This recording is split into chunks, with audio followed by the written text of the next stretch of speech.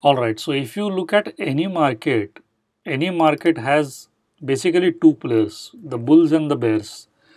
The bulls are the one who push the market prices up and the bears are the one who push the market prices down. So there is a constant battle that is going on between the market participants. Some people are trying to push the prices up and some people are trying to push the prices down, which is the reason why you have prices moving up and down in the market. Okay, so when we are looking at any chart, we need to understand who is more powerful in the market. Is it the bulls or is it the bears? So if the bulls are more powerful in the market, I will buy or I will take a long position. If the bears are more powerful in the market, I will sell or I will take a short position. Understand that as a professional trader, you should be able to make money irrespective of where the market is going. You can make money when the market is going up, you can make money when the market is going down. Normally, amateur traders only think that you can make money when the market is only going up.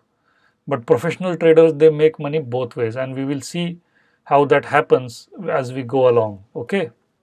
So now, because there are two market players, there are five market sentiments: the bullish, the bearish, the neutral to bullish, and the neutral to bearish.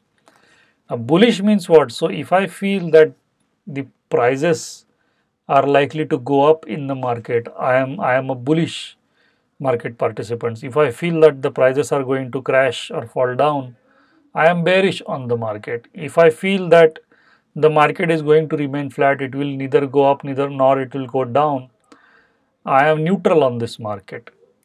And if I feel that the market is less likely to go down, that means the market is either likely to go flat or it is either likely to go up. So that is called as neutral to bullish. In neutral to bullish, what I am saying is that chances are the market will either go flat or up, but there is very low probability that it will go down. Similarly, in neutral to bearish, there is a very low probability that the market will go down. I feel that the market will go flat or it will go down. So these are all market sentiments, these are all emotions in the market.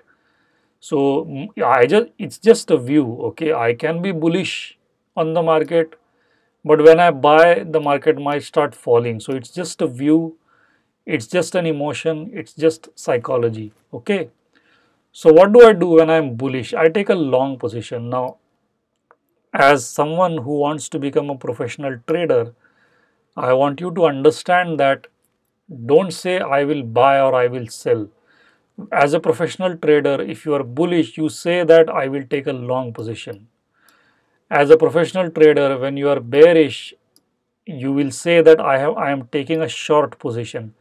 Short position is a position which you can take when you are bearish on the market. So let's say you are bearish on the market and you take a short position. When the market goes down, you make profits. In a long position, when the market goes up, you make profits. Okay. So understand that as a professional trader, you can make money both ways, and you can check with your broker how to take a short position. He will guide you in how to place a short position order. So short position is where you make money when the market goes down. Long position is where you make money when the market goes up. So that's the first lesson. If you are a very new or if you are a beginner in trading, you can make money both ways. Okay, for professional traders, it doesn't matter where the market is going. So that's the thing. Next, neutral. If you think that the market is going neutral, you take no position at all. You neither go long nor do you go short. Okay, you remain flat on the market. So when I say that I am flat on the market, which means I have not taken any position. When I say that I am long on this market, I have taken a long position and I expect the prices to go up. When I say that I am short on the market, I expect the prices to go down, and when the market goes down, I make money. Now, what if I am neutral to bullish? Now, this is good for people who are advanced traders, like people who are into options trading and things like that. So, this is good because I take, when I am neutral to bullish, which means I will neither take, I will first I may or may not take a position. Second is, if I take a position, I will take a long position, because I feel that the market is less likely to go down. It will either go flat or it will go up. Okay. Same goes for neutral to bearish.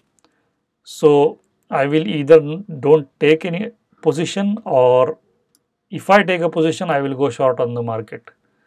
So that's the basic, it's very basic, these market positions. First, we have to decide our view, and depending on the view, we can choose to decide which position to take. And Japanese candlesticks help us to decide what is our view and what position we have to take exactly. Okay.